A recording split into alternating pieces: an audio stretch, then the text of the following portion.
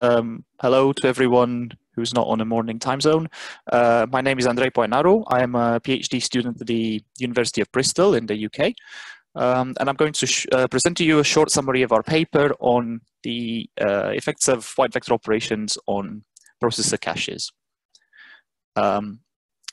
So at Bristol, we have worked with a variety of HPC architectures for a few years now, including...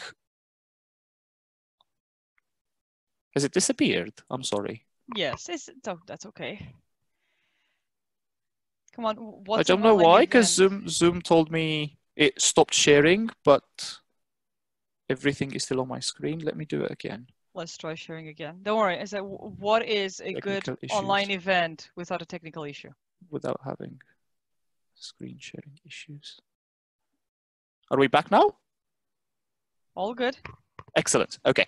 So at Bristol, we've looked at a variety of HPC architectures over the past years, including ARM-based CPUs like the Marvell ThunderX2 or the Fujitsu x64FX, more traditional x86-based CPUs from Intel and AMD, as well as GPUs.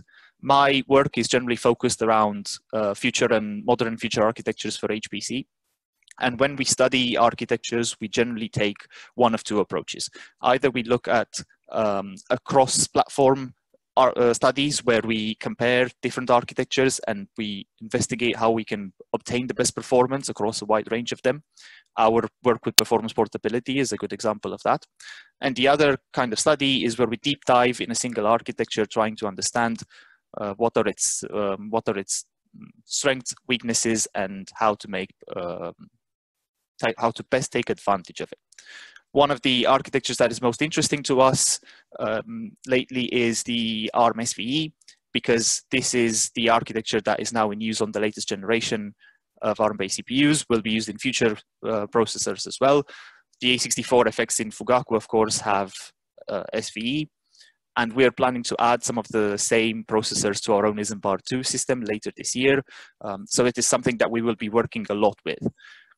We started working with SVE a long while before hardware was available. And we thought that was very important because that allows you to get a rolling start when hardware does become available. And we have been using tools such as simulators and emulators from the very early versions of SVE and the tools that supported it. And we've been working closely with people like ARM and the system vendors to iron out some of the early bugs and identify weaknesses that have then been fixed, which has led to having performant, mature tool chains from the very first versions.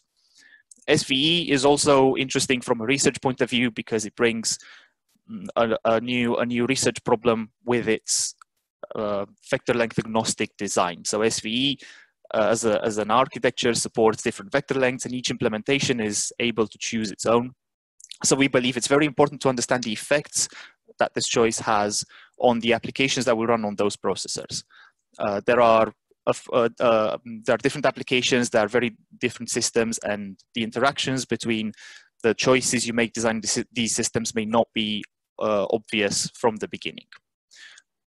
This paper focuses on the interactions of the SVE with cache. So we're looking at the cache in the CPU. This is, of course, a very important part of chips. Pretty much all modern processors rely on cache to provide good latencies and access speeds to main memory. But it is a very wide, multidimensional problem. There are many design choices that you make when you design the cache system for a processor. And while good caching is critical for performance, when it goes bad, it can sometimes be very bad. We published a paper a while back where we looked at some caching effects gone bad in some very common applications on processors such as Skylake and ThunderX2. And with vector architectures, these interactions and these effects become even more important because vector instructions are wide. They process a lot of elements at the same time, which means they have the potential to touch a lot of memory areas at once. With SVE, this just adds another dimension to the problem because the vector length is variable, and SVE introduces a lot of new different classes of vector operations that were not available in Neon, the previous vector instruction. We've been investigating these effects using a cache simulator. And initially we surveyed the tools that are available, trying to choose the best ones that are suited for this investigation. But one of the things we found early on was that existing tools are either too specific, very targeted to one particular microarchitecture or instruction set. There are lots of Intel-based tools that only work on Intel. And at the other end of the spectrum are tools that are very generic. They are completely architecture agnostic.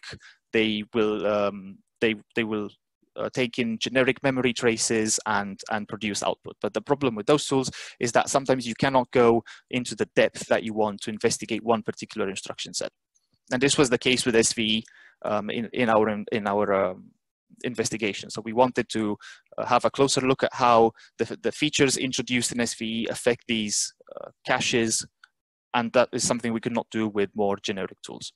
So in the end, our decision was to use a custom-built lightweight cache simulator. We built this on top of the ARMY structure emulator, or ARMY, which allowed us to take full advantage of the memory tracing feature that it supports. So ARMY is an emulator that runs on any A64 hardware. It runs the regular scalar code natively, and when it encounters SV instructions, it emulates them. And while it emulates them, it offers you the opportunity to write instrumentation to collect data that you want about the instructions that are executing. In our case, we use the memory trace feature, which, as the application runs, traces all the memory access is done. So reads and writes, they're logged, the memory addresses, the reads and writes are performed to the sizes and the relative ordering of those. This produces a very simple text-based format, text-based trace format, which shows just the memory operations that the application did and nothing else. This means that by taking in one of these traces, we get SVE support for free in our simulator, but we don't restrict our simulator to ARM or SVE in any way. At the end of the day, it's a standard trace file, and if you can produce a similar trace file with a different tool, it should be easy to convert to this format. To benchmark, we used 3 mini apps. Mini apps are exactly at the right type of, the right scale for these investigations, because they're big enough that they represent actual problems. They're bigger than micro benchmarks. They try and keep the same performance patterns and effects that you see in full-scale applications, but they're small enough that you can finely tune the problem sizes to your needs, and they're easy to understand. These mini apps in particular, they're many apps that we've worked with for a long time. We understand very well in and out, and we know what the expected performance is. So that makes it easier to make sure that we don't introduce confounders in our work. The 3 mini apps that we used are Cloverleaf, which was shown before as well. It is a fluid dynamics mini app. There is MegaSweep, which is a memory bandwidth benchmark, not unlike Stream, but which takes the kernel from Snap, the particle transport application. This gives it a much higher dimensionality in a Stream-like pattern. This was originally developed for the paper I mentioned before to investigate cache hostile accesses. And then there's MiniFMM, which is a newer, modern implementation of fast multiple method using a task-based approach. We restricted our investigations to single core and private caches without any prefetching. And we set the instrumentation in ARMY to only run a single thread. We didn't instrument any of the IO of the initialization or the validation in the mini apps. So all the data that we collected was restricted to the main computation kernel of the application. We validated our simulator using performance counter data gathered from real hardware. So we have access to some ThunderX2, which uses 128-bit vectors, and we had access to some A64FX, which uses 512-bit SVE. And we compared those numbers that we got from hardware counters on these systems with the 128-bit and 512-bit modes in the cache simulator. And what we found is that there is between about 2 and 10% difference on average between the data that the simulator produced and the hardware counters from these systems on a variety of metrics that relate to cache behaviors, such as accesses, hits, misses, and so on. When we chose the inputs for our benchmarks, we made sure that they remain representative of real-world full-scale applications. Except for a scaling factor, because we scale down from a full node to a single core, the results maintain the same performance characteristics and should be easily extensible to full node applications. In the paper, there are all the details about the validation and how we restricted the inputs and so on. The first experiment that we ran was we looked at hypothetical cache configurations, and we wanted to see how some of these choices affect the performance of the cache. And for performance, we looked at the number of misses in terms of the miss rate. And for the parameters that we varied, we used the cache line size, which varied between 64 bytes and 2048 bytes. We wanted to take a very small minimum value. I think 64 is one of the standard line sizes used in today's processors, and 2048 was a deliberately big value to see what happens at the opposite end of the spectrum. And the same for associativity. We looked at the ways of the cache, and we set this between 2 and 32 for the same reason. We wanted a very small and a very large value.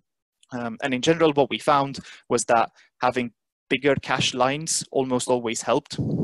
And that is because a lot of HPC applications have a very good, well-structured memory access, which means once you fetch in a cache line, you are likely to utilize all the data that is in there. So the longer the cache lines, the fewer cache lines you have to load overall to get in all the data for the applications. But increasing the set size, on the other hand, did not always help on its own. Sometimes it made no difference. Sometimes it did make a difference at longer cache lines in particular. So what I'm showing on this slide is a couple of heat maps that show results for Cloverleaf. The numbers in each square are the miss rates, so the percentage of cache accesses that missed at that particular level. On the left-hand side is the first level of cache, on the right-hand side is the second level of cache. On the y-axis here, we varied the line size, starting at 64 bytes at the top and going up to 2048 bytes at the bottom. And on the x-axis, we varied the associativity, starting from two-way associative to 32-way associative. The colors, the darker the color, the more misses there were. So in some sense, lighter colors correspond to better performance. You can observe here the effect I described earlier, where increasing the line size generally reduces the miss rates. But when you get to higher line sizes, 2048 bits say, you need to also increase the set size in order to keep the improved miss rate, because otherwise it increases again. While increasing line sizes was almost always beneficial, we noticed that increasing associativity was more beneficial when the accesses were less structured. So on this slide, I'm showing a similar style graph for MegaSweep and MiniFMM, the other two applications, which have a lot less structured memory access than Cloverleaf does. Cloverleaf has very well-behaved memory access patterns, which is why when we compare it to, say, a stream performance benchmark, the two of them almost always have similar profiles. On the other hand, MegaSweep and MiniFMM have a lot less structured access. And in the case of MegaSweep, for example, you can see that the higher associativity, so the more you go to the right of this graph, the smaller the miss rates are, and the same for MiniFMM. In Cloverleaf, for example, going to higher associativity reduced misses by about 3.5x, but for MiniFMM, this was about 18x. So that's a much bigger difference at 2048 byte long cache lines.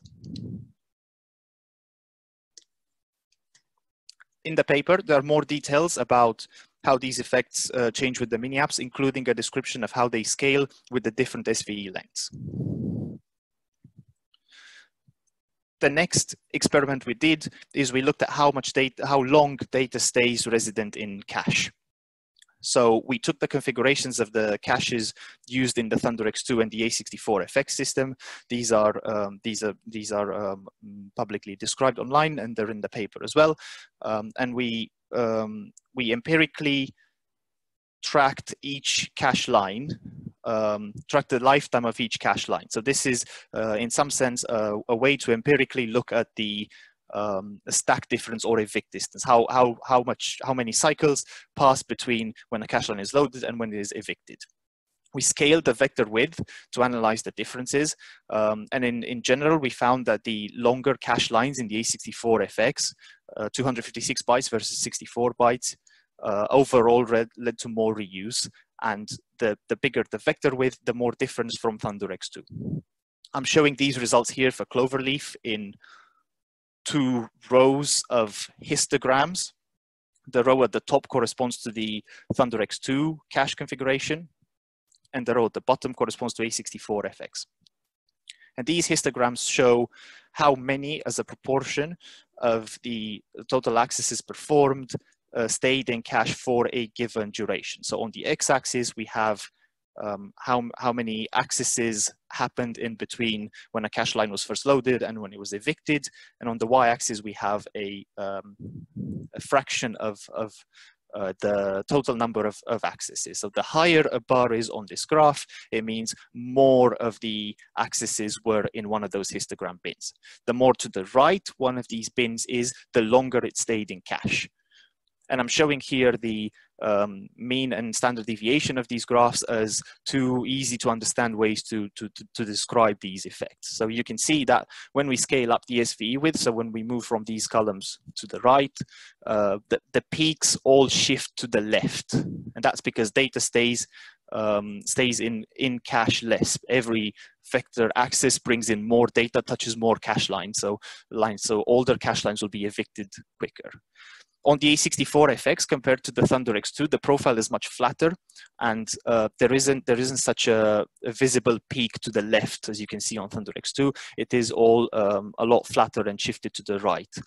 And this is, 1, because the A64FX cache is bigger overall, and 2, because of the longer cache lines. So sometimes you do not need to evict other cache lines because the data is already in one of the bigger cache lines that is already stored. The paper shows these results for all the mini applications we covered. And then the last investigation that we did was to look in more detail at the non-contiguous memory operations that were added in SVE. So this being scatter stores or gather loads, where instead of writing to a contiguous piece of memory, you can do strided or almost random access to different parts of memory using single instructions. This is important because in real implementations, performance of these processors often depends on how many cache lines they touch with each instruction. So scatter and gather instructions can be very different depending on how many locations they access and how far apart these are. But the number of cache lines touched is a good indicative of where performance is expected to be. And what we saw was that the longer cache lines in A64FX were much better suited to deal with these non-contiguous accesses than the ThunderX2 ones. So in this graph here on the left, I'm showing on the x-axis the number of cache lines touched, and inside each of these bars, a taller colored section means that a bigger proportion of the non-contiguous memory accesses touch that many lines. So for example, in the case of 2048 SVE bits, on the ThunderX2 configuration in blue here at the top, a number of the non-contiguous memory accesses touched 32 cache lines, whereas on the A64FX, the maximum was around 10. We noticed that in general, even though bigger cache lines help by loading more data at once and then needing fewer cache lines overall, there were always some accesses that were so far apart that the cache line size didn't matter. They were hundreds of bytes apart, which is longer than the cache line sizes we have available in these processors. So even though overall the A64FX configuration needed about 3 times fewer lines on average than ThunderX2, there were still memory accesses which could not be serviced in with a single cache line. There is a lot of room for improvement for this work, and some of the things we have outlined to do in the future are to introduce more types of caches and policies and configurations for the cache simulator, because like I said before, it is a very highly dimensional problem, and the simulator has been designed with this modularity in mind. So this is something we need to do. It gets more interesting, but also much harder to do accurate simulations when you go to multi-core and full node systems, because some implementation details are not always public. Of course, for the A64FX, these are public. The architecture manual is public, which is absolutely wonderful. But sometimes they're not. So sometimes you have to guess some of these parameters. And when you go to bigger scales, memory trace sizes become a very important consideration. So because these are text files, they can take up hundreds of gigabytes very, very easily. So you need to consider alternative formats, alternative collection methods. And in the end, our goal is not just to simulate caches, but to build a simulator that can help us investigate hypothetical HPC systems altogether. So we have this project we call SimEng at the University of Bristol, where we want to simulate supercomputers with supercomputers. It's meant to be a flexible, accurate, and fast simulation toolkit designed specifically for SVE. So I'm sorry, for HPC, of which SVE is the first target. And we've already got models for the ThunderX2 and A64 cores, and we're just now adding support for memory hierarchy and network connectivity. So this is the end goal for this work. So in conclusion, I've briefly showed you that cache hierarchy is a very highly dimensional problem, and there are many, many things to consider. This is especially important to consider in the case of vector processors, where we're using wide vector widths, and especially when you're dealing with advanced vector instructions, such as those introduced in SVE, there may be even more additional configurations which are worth investigating before making design decisions. Here are the 2 papers I mentioned before, and with this, I thank you for watching. These are the links to all the stuff we do at Bristol, including a GitHub link if you want to have a look at the data used in this paper, and 2 repositories that show exactly how we build and run our benchmarks. And I'm happy to answer any questions you might have. Thank you very much. Great talk. First question is, why does increasing the L2 set size increase misses for Cloverleaf? Is there a fixed overall cache size? Yes, that's right. For those experiments, the overall cache size was fixed. Excellent. And in cache lifetimes, what is the size of each cache line? I believe that's A64FX determined, right? Yeah, so for these, I assume it's the question is about these slides. These experiments were done for the configurations that we have in the TX2 and the A64FX. So for TX2, that is 64 bytes per cache line, and for A64FX, that's 256 bytes. Excellent. All right, no more questions. Thank you very much. Thank you very much.